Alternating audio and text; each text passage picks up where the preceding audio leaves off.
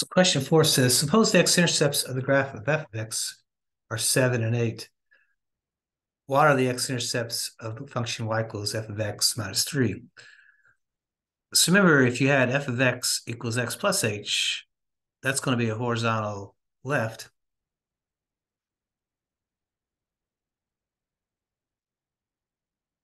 If we have f of x minus h, that's going to be a horizontal right.